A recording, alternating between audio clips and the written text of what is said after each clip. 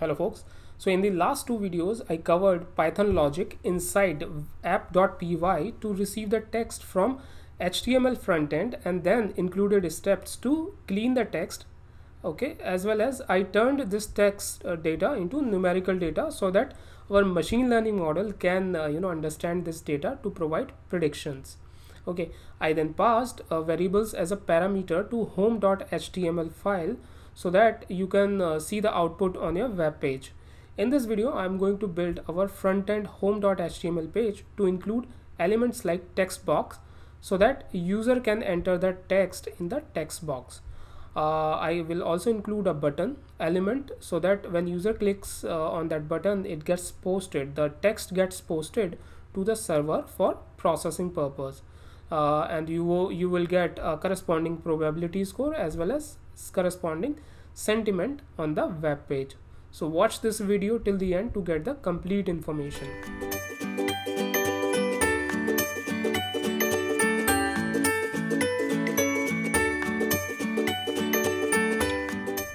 Folks, this is Nitin welcoming you to the AI University channel where you can learn all your favorite digital technologies like machine learning, deep learning, AI, big data, Hadoop, virtual reality, and cloud computing. You can acquire the related skill sets in order to advance your career in these fields. This channel takes on hands-on approach to build AI-based products and applications. So if you are new to this channel, then consider subscribing to our channel. Or if you have already subscribed, then click on the bell icon to receive the notifications about the hottest technologies of 21st century. So let's open our home.html page. Okay, so this is our home.html page. Okay, and as I told you in the introductory video, I used a template from boot snip to build this home page. Okay, I just utilized the tab portion of the code. Okay, and rest all other elements like text box, buttons, alerts, heading, etc. I added from my side. This web page is built using Bootstrap framework, which gives this web page a capability to provide responsiveness, meaning page can be opened very well on laptop, mobile, or tablet. The web page won't get distorted if same page gets opened on different devices. So every web page has head tag as well as body tag. Okay, so I'm talking about this tag, head tag. Okay, and if I scroll down, there will be a body tag as well. Okay, so lot of CSS code is included here. So here we have body tag. Okay, head tag is closed here. Okay, so in the head tag we generally have necessary CSS files like so these are the inline CSS statements which we have included, but you can have a CSS file as well defined here. Okay, so you can have a CSS file just like which is defined here. Okay, which is text/CSS. so this is a CSS file which is styling.css. you can define that CSS file as well as you can define JavaScripts. So these are the JavaScript, okay, which you can define, which are denoted by .js. okay, so these are all JavaScript files, so you can include the JavaScripts as well in the head tag. Okay, then you can include the title tag and other metadata, and in the body tag we actually have the page layout as well as various other elements. Okay, so body tag is the one where the user actually interacts with the web page by clicking on button or clicking on drop down, selecting a radio button, selecting a checkbox, entering some information inside the text box, so on and so forth. So as you can see here in the head tag, right, we have JavaScript as I showed you earlier to animate certain portions of the web page or to perform certain other functions. We have these inline CSS or cascade style sheet statements as well to beautify our web page. I'm not going to dive deeper into HTML or CSS details here. Maybe I will create a separate series for that, because that doesn't come into the scope of this video. So let's move on to the body portion. Okay, so body portion starts here. So explaining the individual tag is again outside the scope of this video, and as I mentioned earlier, I may create a separate series covering only Flask details, or the HTML or cascade style sheet related details. Please comment on comment box if you want to create separate want me to create separate series for Flask, and I will create a video series if I get huge response regarding that. So moving on, the code inside this div tag here as shown here. Okay, so the code inside this div tag is nothing but individual tabs. Okay, so let me show you the tabs real quick. So these are the tabs I'm talking about: image captioning, then sentiment analysis of images, object detection. So I, as a part of this template, I utilized this portion only using that template. This particular portion, okay, I included by myself. So the code inside this div tag, as I told you, is nothing but these tabs. Okay, so you can see here that I have a tab for image captioning, okay, and which is shown here. Okay, image captioning. So this is the tab.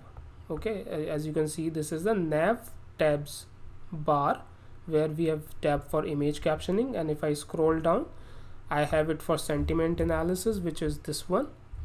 Then if I scroll down a bit, okay, then we have one tab for sentiment analysis of images here, okay, which is this one. Then I have it for object detection, which is this one, and so forth. Okay, so one thing to note here is that tab of image captioning is by default current. If I refresh it, let us say, it will point out to this. Okay, so by default it shows the control on this image captioning tab, right? Okay, so and it is by default it is always active. Okay, so this is because we have kept it as active using a class called active. So if I show you here, so you can see for image captioning I have this class defined as active. So that's why this particular tab is always stays as active, or by default it stays as active tab here. Okay, so this is the class which governs that.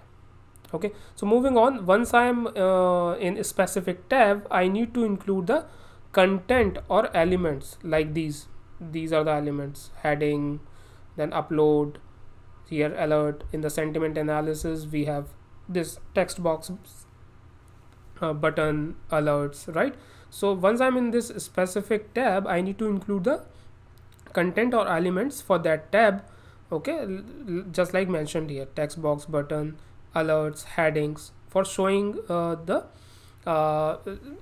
so sentiment for showing the sentiment, probability section for showing the probability score, and so forth. Okay, so we will we utilize tab panel related div tag to include all these elements.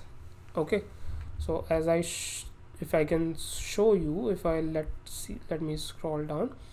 So this is the tab panel. Okay, so we utilize this tab panel related div tag, okay, to include all these elements in our front end web app. Our sentiment analysis related content starts here. Okay, so you can see here that first I have heading, right?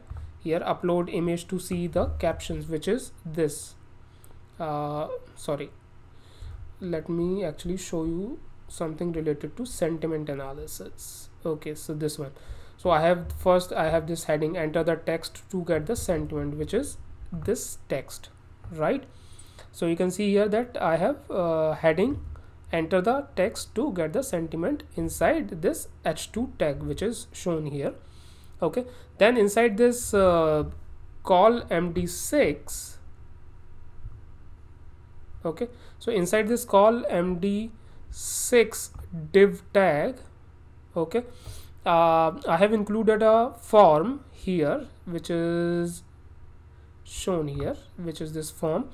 Okay, here to first define a text box using this input tag, which is this one. So this is the input tag to define the text box, which is this one. Okay, and using this input tag and defining this class as form control. Okay, then there is one more input tag for submit button, as you can see right underneath that, this one I'm talking about, this one. So this is the another input tag for submit button.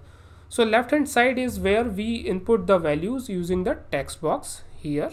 Okay, and right hand side we expect an output based on the machine learning predictions, and for that I'm defining this first set of code, okay, in call md3, okay, div tag, where I'm first defining heading tag h1, as you can see here, for showing the sentiment, which is this one, this heading. Okay, so this is this heading tag, okay, for showing sentiment value as either positive or negative.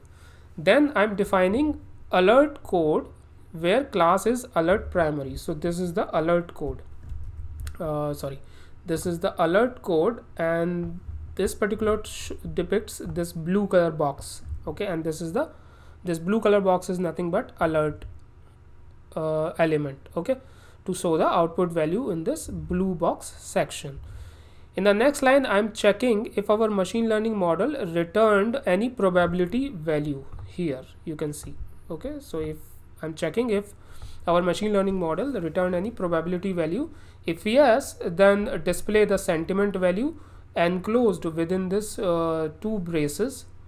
Okay, please note that this is same sentiment parameter we returned in app.py file. So this parameter or the variable is the one we return in app.py file here,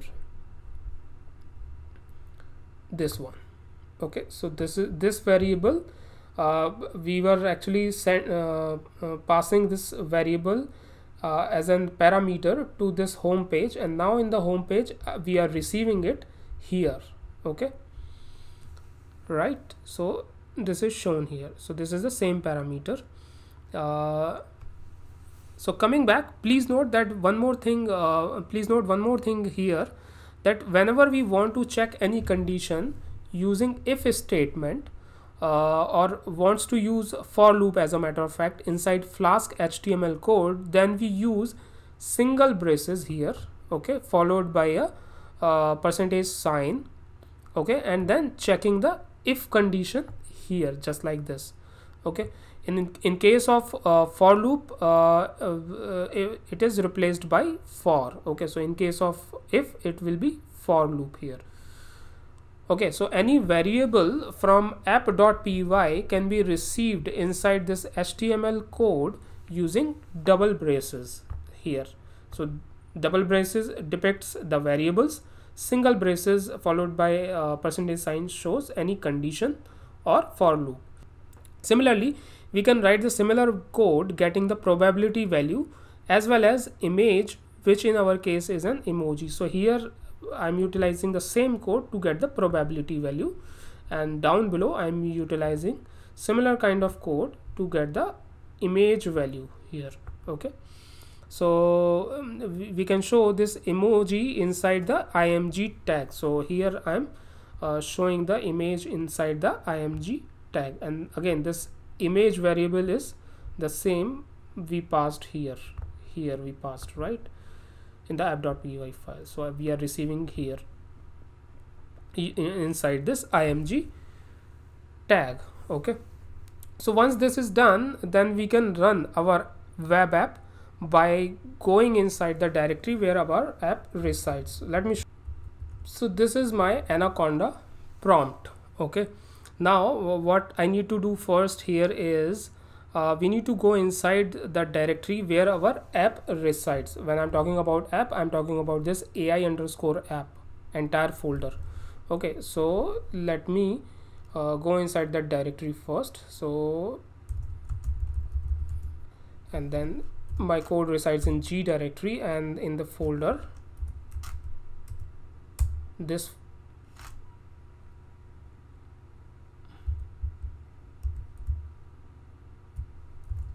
okay, changing the directory to this, and inside this folder I have this folder called AI app.